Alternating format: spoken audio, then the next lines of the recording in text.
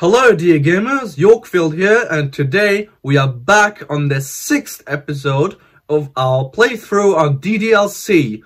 So, we are now going to finally write a third poem, not just for the Doki Doki, but also for a festival apparently. That's what Monika said in the last episode.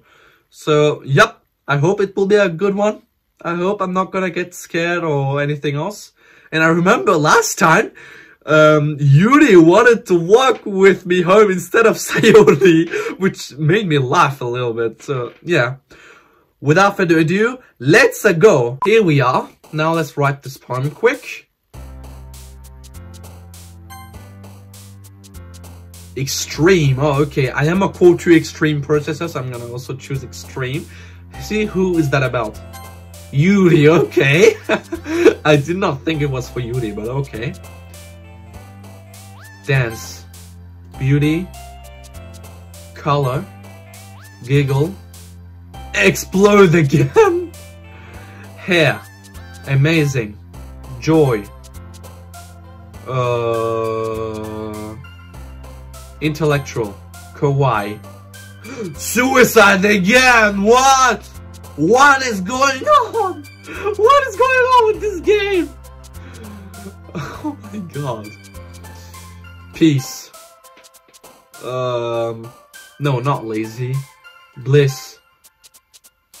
Hope. Shiny. Rainbow. Peaceful. Marshmallow. And last but not least, heartbeat. Oh, okay, that was not the last one. Sorry about that. So, last but not least, let's do smile. Oh man, I'm the last one here again. Don't worry, I just walked in too. Were you practicing piano again? Yeah. You must have a lot of determination. Starting this club and now you're picking up piano. Well, maybe not determination, but I guess passion. Remember that the club wouldn't be here if it wasn't for all of you. And I'm super happy that you're all willing to help out for the festival too. I can't wait for the festival. It's gonna be great. Finally, I see Natsuki smiling, because as mentioned many times, Natsuki often doesn't smile or is unhappy. Finally, I see Natsuki smiling or being happy. Finally, damn it. Weren't you complaining about it just yesterday, Natsuki? Well, yeah. I'm not talking about our part of the festival, but it's a whole day of school where we get to play and eat all kinds of delicious food. You sound a bit like Sayori all of a sudden. Monika, do they usually have fried squid? Squid? That's a pretty specific thing to look forward to. Oh, come on. Are you saying you don't like squid? You, of all people? Nah, I didn't say I don't like it. Besides, what do you mean by you of all people? Because it's right in your name. Monika. Or Monika. That's not how you say my name at all. Also, that joke makes no sense in translation. Never mind. Let's just focus on your own event for now, okay? Fine. Your reactions aren't as fun as Yuri's or Sayori's anyway. Excuse me? Where is Sayori anyway?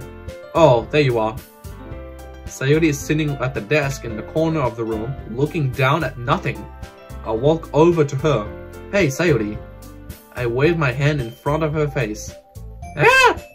You're spacing out again. Sorry. Don't mind me. You can go talk to everyone else. Is everything alright? Of course. Why wouldn't it be? It just feels like you're a little off. Sorry for assuming things. Jeez, you worry too much about me. I'm fine, see? Sayori shows me a big smile. Don't let me distract you from having fun with everyone. Well, alright. If you say so. I worriedly glance at Sayori before turning back towards everyone else. But the conversation has already dispersed with everyone back at the usual activities. Maybe I should ask Monika if she's noticed anything about Sayori recently. Since they've been preparing for the festival, they must be spending a lot of time together. I timidly approach Monika, who is shuffling through some papers at her desk. Yorkfield, what's up? Hey, this might sound a little strange, but have you noticed anything up with Sayuri recently? Anything up with her? In what way do you mean? Maybe I'm reading into it a little too much, but she seems a bit downcast today. Oh, you think so? I can't say I've noticed anything about her. Monika peers across the room at Sayuri, who is idly dragging a rubber eraser up and down her desk. Maybe there's something on her mind, but I'm surprised I'm not the one asking you, Yorkfield. You certainly know her a lot better than I do. Yeah, but she's never really like this. She's always talked to me about things that bothered her. But this time, when I asked her, she was really dismissive. Sorry, I know it's not your problem. I just wanted to ask you if you knew anything. So I'll drop it now. No! It's important to me too. I mean, I'm also friends with her. And I also care about the well-being of my club members, you know. Maybe I'll try talking to her myself. Are you sure about that? She seemed like she wanted to be left alone. Are you sure? Maybe she just has a hard time bringing it up with the person of interest. Person of interest? What do you mean by that? I'm saying that maybe the thing on her mind is you, Yorkfield. Me? How on earth would you come to that conclusion? Well, I probably shouldn't say too much, but Sayuri talks about you more than anything else, you know. She's been so much happier ever since you've joined the club. It's like an extra light was turned on inside of her. What? No way. Sayuri is always like that. She's always been full of sunshine. It's not any different now than it always has been. You're so funny, Yorkfield. Have you thought that maybe you've always seen her as so cheerful? Because that's just how she is when she's around you. I said too much. I'm sorry, what do I know anyway? I didn't mean to jump to conclusions, so you should just forget about what I said. I'll try to talk to her, so try not to think about it for now. Alright. Monika smiles meaningfully. I know she said to forget about it, but I already know what I won't be able to get her words out of my head. Monika stands up from her desk and walks across the room to where Sayuri is sitting.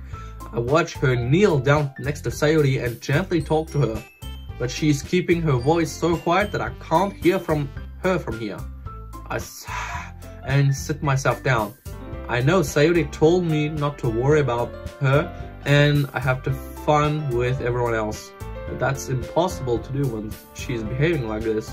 Exactly how much do I care about her that I'm letting this weigh me down so much? Now it feels like I'm the one behaving out of the ordinary, but there's nothing I can do besides wait for Monika. Okay everyone, after some time passes, Monika calls out to the club room. Why don't we share our poems now? Before I know it, everything's back to normal. Everything goes to retrieve their poems and I do the same. I make eye contact with Monika and she smiles at me. I wonder what she was talking about with Sayuri. Who should I show my poem to first? Okay, we're just gonna do Sayuri first. This is your best one so far. It's really, really nice, Yorkfield. Thanks. Sayuri, you've been a little quiet today. Is everything alright? Of course! Everything's fine. Maybe I'm just a little tired today. Do you want to nap or something? No, that's silly. Don't worry about me, okay? I only want to see smiles on your face. Well, alright. Hey, Yorkfield. I'm still a little surprised. I really thought that you would try writing your poem like the way Yuri does. Or even Natsuki. But in the end, yeah. I guess you're the one who likes this one the most. Why? You don't want to get closer with everyone else? Wait, of course I do. But that doesn't mean I need to try so hard to impress them. I still understand you the most, Sayuri. I know you have to sometimes put up with me. And I have to sometimes put up with you. But we have a wavelength or something. And this is how the poem came out. Sometimes it feels like you're the only exciting thing in my life. so sometimes it's just easier to write when thinking about you. Sayuri? No! Yorkfield! I don't deserve this. You're too nice to me. Why are you doing this? Sayuri has trouble keeping her voice steady all of a sudden. If you had fun with everyone else instead, this would be so much easier. Sayuri! I glanced around the room to make sure nobody has noticed this. Sayuri, I probably never said this before, but I don't understand what you're feeling right now. Tell me what will cheer you up. Sayuri shakes her head. She sniffles and keeps shaking her head. Finally, she gathers herself and puts on a smile. It's nothing, Yorkfield. It's just a little rain cloud. I'm sorry you had to see that. I promise it won't happen again. Just smiles from everyone, okay? That's all that matters. Go play with everyone else. I'm gonna go home a little bit early today. Sayuri, tell Monika I wasn't feeling well, okay? I'll see you tomorrow. Before I can say anything else, Sayuri cheerfully walks out of the classroom, humming to herself. Okay, so I think I'm having a bit too much feelings for Sayuri in this game. Yuri doesn't look too enthusiastic about spending time with me. I guess if she changes her mind, she'll come to me. But should I leave her be for now? That's it? Okay, she didn't say any feedback about my poem. What the hell? Okay, she doesn't like it, I guess. This one's alright. Alright? Well, yeah, doesn't blow me away. But there's nothing I really hate about it. It's just not really my style, I mean, that's fine. Come to think of it, this kind of reminds me of Sayuri's poem from yesterday. Eh, you think so? Yeah, well, I guess you've been friends with her for so long, you might be on the same wavelength. But you never really struck me as her type. Sayuri has a type all of a sudden. Well, I don't know, but honestly, how can someone so, fluffy spend so much time with someone like you? It's like she's dragging around a dead weight. That was a little unnecessary. But think of it this way. If we weren't for me, she would probably just fly away like letting go of a balloon. You could say we each take care of each other in our own way. Whatever it is, I don't get it. Oh yeah, I guess I'm supposed to show you my poem. Here. I'll be your beach. Your mind is so full of troubles and fears that diminished your wonder over the years. But today I have a special place, a beach for us to go, a shore reading beyond your sight. I see that sparkles with brilliant light. The walls in your mind will melt away before the sunny glow. It'll be the beach that washes your worries away. I'll be the beach, that you daydream about each day. I'll be the beach that makes your heart leap in a way you thought had left you long ago. Let's bury your heavy thoughts in a pile of sand. Bath in sunbeams and hold my hand. Wash your insecurities in the salty sea and let me see you shine. Let's leave your memories in a footprint trail. Set you free in my windy sail. I remember the reasons you're wonderful when you press your lips to mine. I'll be the beach that washes your worries away. I'll be the beach that you daydream about each day. I'll be the beach that makes your heart leap in a way you thought had left you long ago. But if you let me by your side, your own beach, your own escape, you'll learn how to love yourself again. Yeah, I felt like I kept writing about negative things, so I wanted to write something with a nice message for once.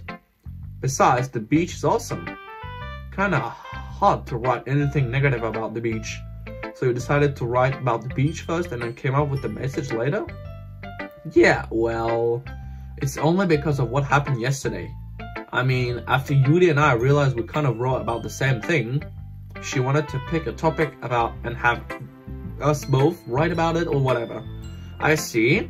I don't really have much to contribute here since I didn't actually read Yuri's poem. Ugh, you can really see her doing that too? Making us write about a simple topic, then trying to impress me by coming up with something all fancy. Well, it's not like I care. I just did it anyway.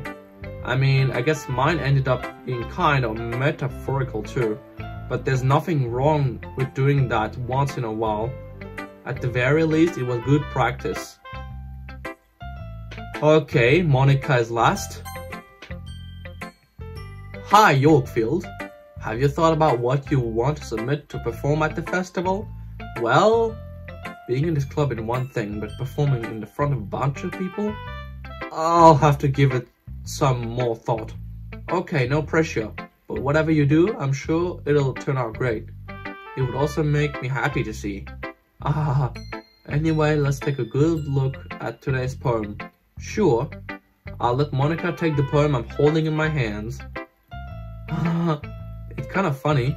How so? No, not the poem. I mean, it's funny how your poems and Sayuri's poems have been getting more and more similar to each other every day. I'm surprised you're so in sync with her. Then again, you've been spending a lot of time together lately, haven't you? I guess you could say that. Although we kind of grew up as best friends, I haven't been seeing as much of her this past year. But since I joined the club, we've been spending a lot of time together again. I see. That reminds me about how Sayuri's been a little bit off today. Yeah, did she tell you something? Well, Yorkfield, you haven't been flirting with her, have you? Of course not.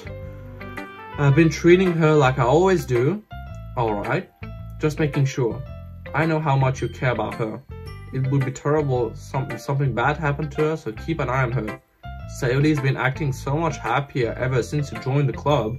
What could have happened to all of a sudden? Well, never mind. This really isn't the time to be talking about this. Anyway, I'll share my poem with you now, alright? Alright. The Lady Who Knows Everything. An old tale tells of a lady who wanders earth. The lady who knows everything. A beautiful lady who has found every answer, all meaning, all purpose, and that was ever sought. And here I am, a feather, lost adrift the sky, victim of the currents of the wind. Day after day, I search with little hope, knowing legends don't exist. But when all else has failed me, when all others have turned away, the legend is that all remains, the last dim star glimmering in the twilight sky. Until one day the wind ceases to blow, I fall, and I fall and fall and fall even more, gentle as a feather, a dry gill, expressionless, but a hand catches me between the thumb and forefinger, the hand of a beautiful day. I look at her eyes and find no end to her gaze. The lady who knows everything knows what I'm thinking. Before I can speak, she responds in a hollow voice. I have found every answer, all of which amount to nothing. There's no meaning, there's no purpose, and we seek only the impossible. I'm not your legend does not exist. And with a breath, she blows me back afloat, and I pick up a gust of wind. You know, I feel like learning and looking for answers are the sorts of things that give life meaning. Not to get too philosophical or anything, but if it was kind of my mind, so that's what I wrote about. I see. I never really put much thought into it. In a way, it's almost paradoxical. Because if we all had the answers, wouldn't the world start to lose its meaning? You know, there's one thing I noticed.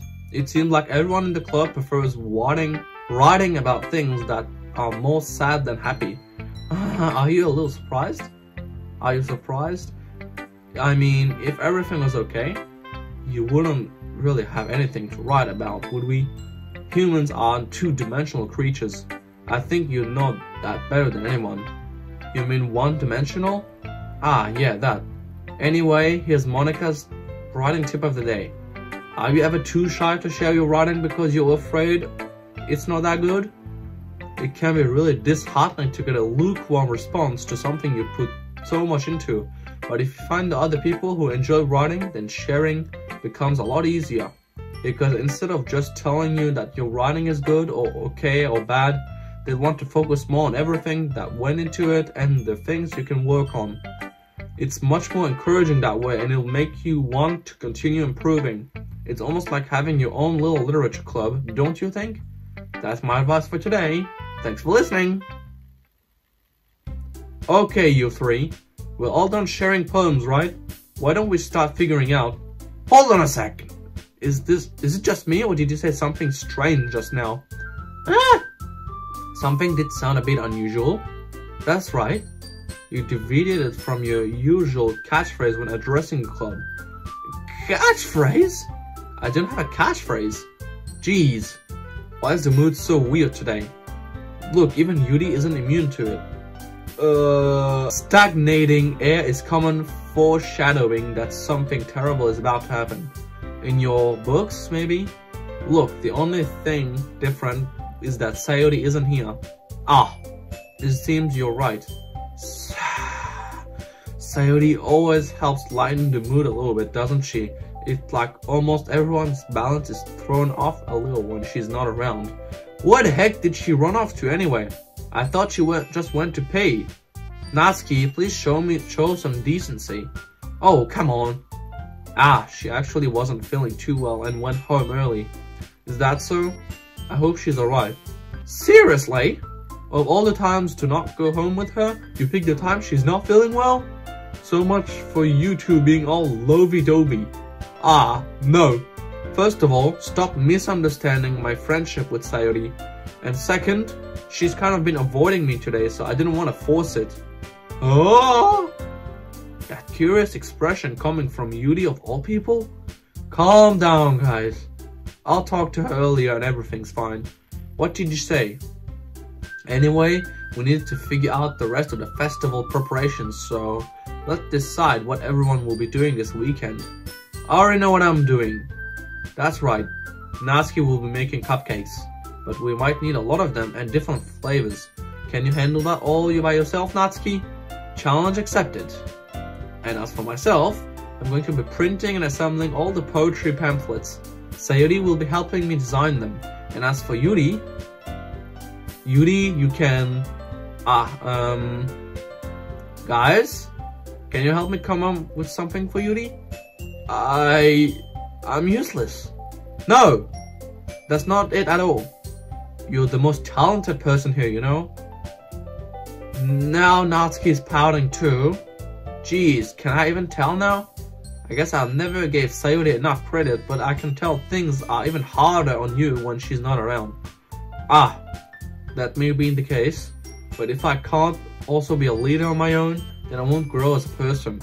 So Yuri, you have beautiful handwriting, you know?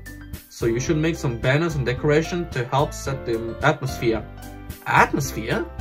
About that, I love atmosphere. Yuri's expression suddenly changes as she stares at her desk in focus and starts nodding to herself. Your mind is already racing, I see. That's great. You'll be a wonderful help, Yuri. But anyway, that just leaves you Yorkfield, the one who is truly useless. Don't say that. In fact, both Natsuki and Yuri have some pretty heavy tasks to handle. It will probably go a long way to give one of them a hand. You could always help me out as well. I would be really appreciative of that. Is Monika suggesting I spend the weekend with one of my club members? How on earth are they going to respond to a suggestion like that? I suppose I wouldn't mind a bit of help. Well, even if you don't know how to bake, there's always some dirty work I could give to you. It's not like Monika is going to give me a choice and you shouldn't be sitting on our butt anyway. Natsuki tries to mumble a bunch of excuses like that. If I recall, Natsuki, you mentioned that you would like to handle the baking on your own. Yorkfield may not like to be around if you only make him out to be a nuisance. So therefore, he may be more suited to assisting with the decorations. Hold on, I never said that! How hard could it be to make a few decorations anyway? Sounds more like you're just making excuses for Yorkfield to... What are you saying? It will be extremely meticulous work. And baking isn't? Just what do you think? Guys, let's settle down for a moment. In the end, I think it's up to Yorkfield to decide how he'd like to contribute. Besides, he hasn't really gotten the chance to spend any time with me yet, you know? So I'm sure he's interested in... You literally just said... I'm surprised as well. Sorry. I was just saying though. Jeez. Can we just settle this already? Yeah. Yorkfield, you're okay with this, right? In the end, it's up to you. Of course. Very well. In that case, everyone looks straight at me. But of course, I'm going to go with...